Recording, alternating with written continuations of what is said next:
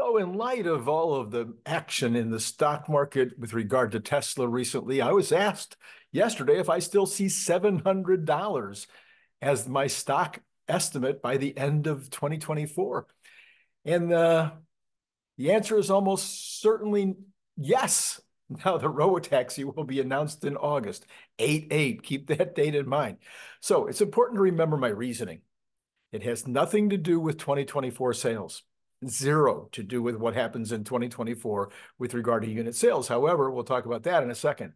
By the end of 2024, investors will be looking at 2025 sales and profits and beyond. And I believe that those sales will include Cybertruck at 250,000 or more. It'll include a rebound, a bounce, maybe even the bounce starts this year. Again, we'll talk about that in a second. We'll see increasing numbers of 3s and Ys in the Midwest with much more clarity on the $25,000 car. So, if we see that the $25,000 car is part of the package and it's going to be starting to roll out in 2025, that'll be part of the whole story. There will likely be a Juniper version of the Model Y. That will impact prices. FSD and potential monetary value of cars with FSD, that'll drive car sales. So in other words, what I'm looking at is a general increase in car sales in 2025 that'll have to do with FSD, it'll have to do with robotaxi, but it'll have to do with other things as well. And people will be able to see that in 2025, the company is going to be doing extremely well, and 2026 is going to be bonkers. I could go down a list of other things that are going to happen in 2025, like semi-truck and like Dojo, and we can go down the list, but those are the main things I'm thinking about when I come up with my $700 value. Energy, obviously, will be a big one. And also keep in mind that there's other marketing levers that Tesla is going to probably be pulling this year. I saw a headline this morning, didn't have a chance to get into it too much. I think I saw where the lease value, there's a lease offering out right now on Model Y at $299. So you can play around with those lease numbers a lot. You can start offering a buyout at the end of the lease. And you could buy down interest rates as they've done in China. Last year they did in Spain. They could do that in the United States, as a way. I would love to see a 2%, loan rate that Tesla would buy down that interest rate. So 4680 will maybe be making a big play by that point. So all those kind of things are going to be happening. I've been talking about 2026 as being the big year for Tesla when everything comes together. And what I'm suggesting to you is that by the end of 2024, those things are going to be obvious as they ramp towards 2026 in 2025. But most of all, there will be robotaxi and Optimus on top of that, which means the price of the stock could be a lot higher than $700 by the end of the year. Depending on just how close we are to actual revenues on those two will determine how much FOMO is entering into the picture. That could be a lot, but even if it's just a little, the clear foundations in autos, trucks, energy, and all those other categories we just talked about will be enough to get us to 700 and add on top of that for robotaxis and possibly Domo could be kind of a big deal that nobody, I don't think, is really considering in their numbers. So this is Randy Kirk. If you like what we do on this channel, please hit the like button. It just really helps. I know I don't even do it all the time, but if you could help me out, I know I should really do it, don't you think? for videos that I like. Anyway, and then hit subscribe and notify. We've got Scott Walter later today, as always on Wednesday. Jeff Lutz coming Wednesday night. It's a great lineup. I think you guys appreciate these guys. I think I have outstanding guests. I really appreciate these guys coming on and do what they do. Also, if you have a thought that you might want to do this now that your taxes are out of the way, jump on down and hit that Patreon little link down there. It takes you over to Patreon. You can sign right up. All right. Let's look at micro to macro this morning is saying a massive drop in Tesla Model Y U.S. inventories with a couple of big eyeballs. Wow. Okay, that's interesting. Tesla has filed a proxy today with shareholders to ask them to vote what? Okay, there's going to be a couple of things on this proxy. June 23rd, I think, is the meeting. It's down here someplace. Maybe it's in the, I thought it was in the article. I'll see if we come up with this anyway. There's two main things that are going to be on this proxy vote when the board meets in June. And one of those is going to be the moving of the incorporation out of Delaware to Texas. Oh, okay. I know I'm teasing you here. And the other is going to be they're just going to basically throw Elon Musk's compensation package back on the table and vote for it exactly as it was. Now, we spent a lot of time on that compensation package on this channel, and I'm kind of so shocked and surprised that it's going to be exactly the same because there were all kinds of tax considerations for both the company and for Elon, and I don't know. So I'm sure this will be talked about over the next couple of days. One of the big questions is going to be, what will the shareholders do? That's already being talked about on X. And some are saying that it will be a vote of confidence or not for Elon. I think that's nonsense. I think it'll be a vote with regard to whether or not the compensation package makes sense. Anyway, the automaker released a proxy statement to shareholders in preparation for its upcoming 2024 shareholders meeting in June. And the two main issues on the agenda, Tesla's chairwoman, Robin Denholm, wrote the opening. She says, the Tornetta Court, that was the judge, decided years later that the CEO pay package was not entirely fair to the very same stockholders who voted to approve it, even though approximately 73% of all votes cast by our disinterested stockholders voted to approve it in 2018. Because the Delaware Court's second-guessed your decision, Elon has not been paid for any of his work for Tesla for the past 6 years, and has helped to generate significant growth and stockholder value. That strikes us, meaning the board, and many stockholders from whom we've already heard, as fundamentally unfair and inconsistent with the will of the stockholders who voted for it.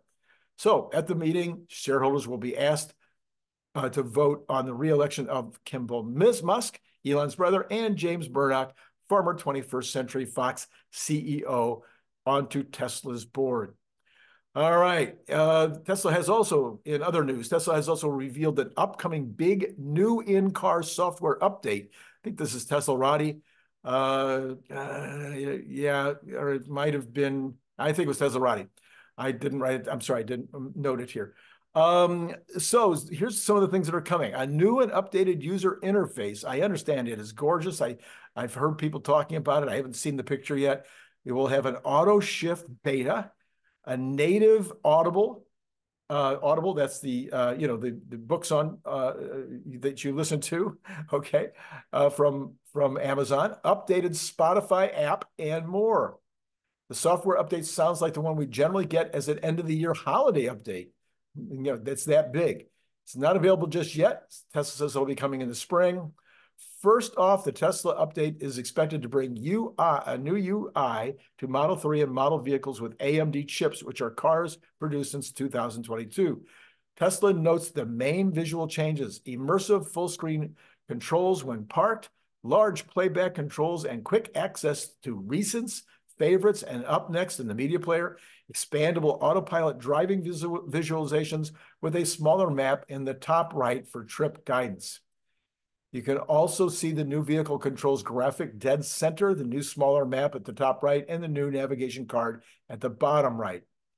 The second big update is an auto shift beta, which is coming to refresh Model S and Model X, dated 2021 and later.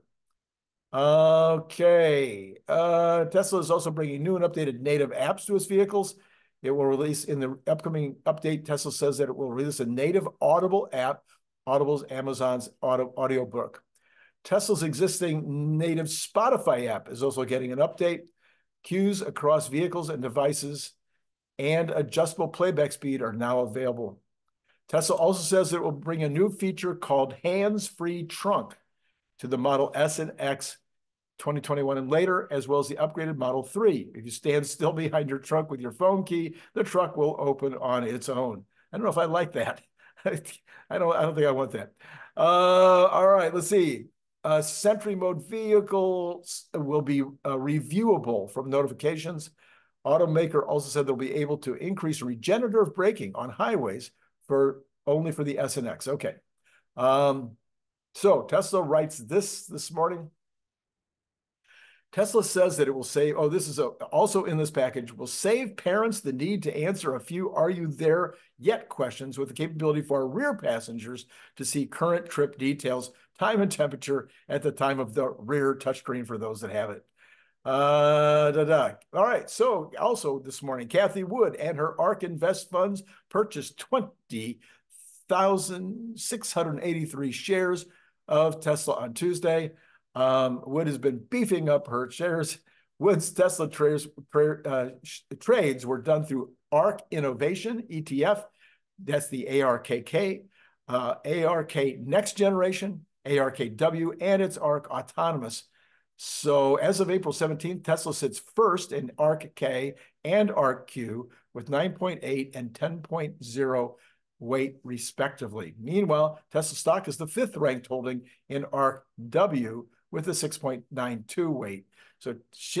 So Cathie is ready and for the robotaxi to come out. We know that that's the number one reason she's buying.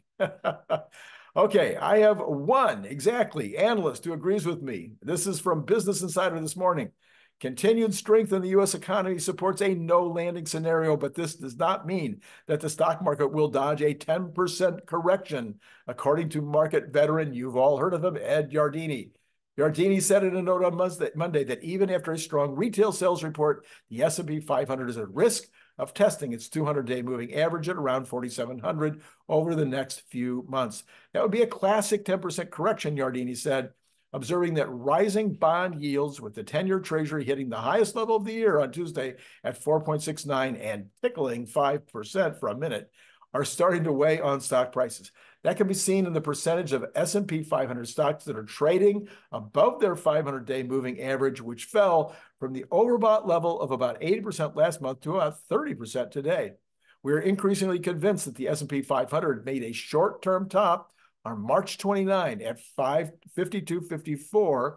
It is down 3.7 since then to 5,061, dropping below its 50-day moving average. The market was overbought and may now be moving towards being oversold. But a healthy correction in the stock market should not discount the continued strength of the U.S. economy, he says. Following the strong March retail sales data, which was more than double economists' expectations, Yardeni observed that the Federal Reserve's first quarter GDP growth estimate was upgraded to 2.8 from a prior 2.4, and the Fed has boosted its GDP growth estimate to 2.9. Recognize that the Fed's growth GDP estimates are generally hogwash, useless, not very good. Anyway, he finally says the U.S. economy is still flying high. That's because consumers didn't get the recession memo. They keep spending because real disposable income is rising. More Americans are retiring, and they have the means to do so comfortably. 6 million or more newcomers are consuming here rather than south of the border. Those would be newcomers. Newcomers. Oh, I guess he's talking about illegal immigrants. Anyway. Oh, yeah. So that is going to also be, I'm not sure that these 7 million new immigrants are a net positive for the U.S. economy during their first 3 years, up to 3 years of living in the country. Could be a net negative. I think that would be a hard call. I think you could probably, as we say, statisticians could probably make whatever they want of that. I think it's a very close call. So I have been saying I think we are probably due for a 10% correction. We've been very close to a 10% correction already on the Dow. Close to a 5% correction on the Dow. I think we could go 10% on the S&P. But, I'm not saying it's not exactly, I'm not exactly making a forecast as much as I'm saying is a very real possibility. Has a, let's say, more than 50-50 chance of happening. Also, I'm getting a little nervous about my 100% no recession this year, only because I'm starting to hear little tiny negative things about employment. I'll keep you updated as I hear more, but it's starting to sound like the employment picture is softening more than expected. Other people might follow Elon on his big cut as they did last year. It kind of emboldens some of these other companies. Some of the other tech companies might be emboldened to take a look at their, when was the last time they took their 5 or 10% cut just because. So anyway, stay tuned for that. Remember, recessions can sometimes happen rapidly and out of nowhere. We're seeing that inversion close up. So just a few things to think about. All right, where are markets now? Starting with Tesla. Tesla is down $1.55. I'm thinking there's and that's in a generally up market this morning. I think this down move might not be a vote of no confidence for Elon, but I do think it is the news about the compensation package. Gary Black would have us believe that the compensation package news would be a positive.